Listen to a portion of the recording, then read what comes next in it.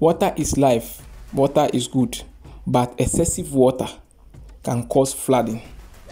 And this is what is happening in Agbozume. Now, this video is the flooding that's occurred in Ahonkwe electoral area in the Volta region, Ketu South, Ghana.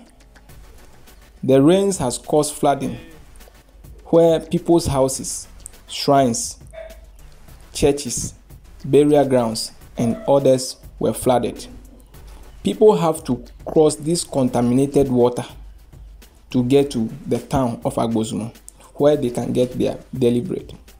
Today is market day, and a lot of people have to cross this contaminated water. We can't blame anybody because it's a natural phenomenon. But this video is to show the world what has happened in Agbozume. And if anybody want to help the victims of the flooding, can come to Agbozume and help by donating some relief items.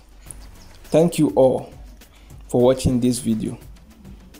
You on your own.